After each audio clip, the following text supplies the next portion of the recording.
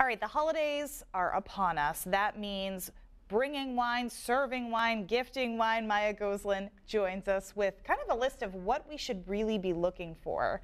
What do we give? What do we serve? And what do we bring They're to the big party? questions every December that I am asked the most often. So today I always love the wines I bring, but I'm particularly pleased with today's lineup. So for all those festive occasions, we've got a little bit of everything. Sparkling. We have a sparkling wine. This is from the Kush Winery. This is called Origins, and this is Armenian. Okay. Very interesting story, though. The family has ties to Maine. Vahe Kushkaran, who's the father and the founder of this winery, his children, who are now grown, attended Lincoln Academy, which is up in Newcastle. Yeah. And daughter Amy has joined the winemaking team. So there's a little bit of a Maine connection on this. So that's really fascinating. This is made in the traditional method, like a champagne, using grapes I won't even begin to try to pronounce, from Armenia, indigenous to the country. And their viticulture goes back 6,000 years, actually. The oldest known winemaking facility on record was discovered there a few years ago that goes back to the 4th century BC. Okay, so would you give or serve? Ooh, I'd give, for sure. This is about $19. It's a great gift. It's delicious. Dry and a little creamy. Hard to think that's not something more expensive. Okay, next we have a Sauvignon Blanc. Yes, I'm a big fan of Sauv Blancs from France in general. This is from the Loire Valley. It doesn't have classification of a Sancerre or Pouilly Fumé. However, it is still very high quality. This is my party wine pick. So this is an under $15 wine for sure. Easy drinking, fresh. It goes with goat cheese for sure. Lots of different appetizers come to mind, and the same with the sparkling wine. I would say definitely with party fare, you know, sort of richer, saltier foods. Isn't that gorgeous? It doesn't have that overwhelming sort of citrus punch that a lot of the New Zealand Sauvignon Blancs have, which is fine for what they are. Right. This is more easy drinking, I think.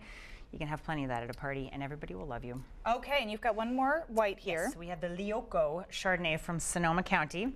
This is actually vinified in stainless steel, so it doesn't have that big, heavy oak punch on it. This drinks to me more like Chablis. So this goes with seafoods. Also, I would certainly think smoked salmon, shrimp cocktail, again at the parties. But this is about a $22 wine, so probably more in that. Either having this with a nice meal or as a gift. Okay. All right, so seafood for that one. Now we move on to the reds here. Yes, we're going to hop back over to France, Châteauneuf-du-Pape, which is in the southern Rhone. Châteauneuf-du-Pape is in Appellation. Love it. This is mostly Grenache and then a blend of, I believe, 12 other grapes in that remaining 15% cuvee. This has more notes of herbs and black fruit on it. Definitely a food wine. And these are a little bit more expensive than the whites. Yes, and this is certainly a really fancy meal or a really nice gift for somebody.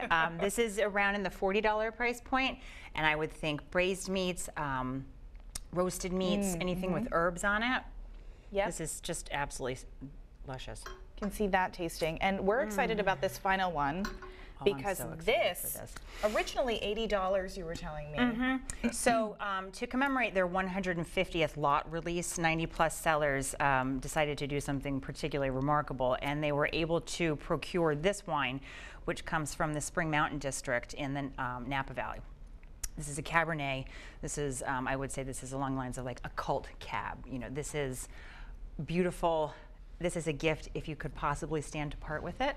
Oh, if you can part with it, being the key. And if you're having it with food, I would definitely say steak, filet mignon. Certainly, definitely go all out for this. But so, although this is a $75 or $80 original wine, for the price on that, the retail, and this is extremely limited in the state of Maine, is about $40. $40. So get it while you can. It makes me feel so luxurious drinking that. Okay, we have time for this last gift. We didn't have time to pour it, but I did want to definitely feature a red for the parties and the sort of the under $12 gift if you're doing Yankee swaps. Or this is fantastic. The Lee Fitch Merlot, sort of a classic Merlot. Merlot is really the comeback kid right now. Seeing a lot, it fell out of favor for a few years, but it's really become popular again. We'll put this up front so we can see it here. Yeah, that has notes of plum and all kinds of different red fruits in there. Soft, easy drinking, and usually you can get that between $10 to $12. So you're certainly and it's actually staying on budget. Good and wine it's a really good quality quality wine. I absolutely love that wine. I just didn't have time to pour it out, but Yeah, trust me on that. Those are the gifts that fly out of there on the Yankee swap. huh? Exactly. You're always popular if you bring wine for a Yankee swap, believe me. Maya Goslin, great tips for what to do in the holidays. You can find out more information at sipwinemaine.com or head to the 207 section of our website. Happy holidays. Happy holidays. We'll be right back.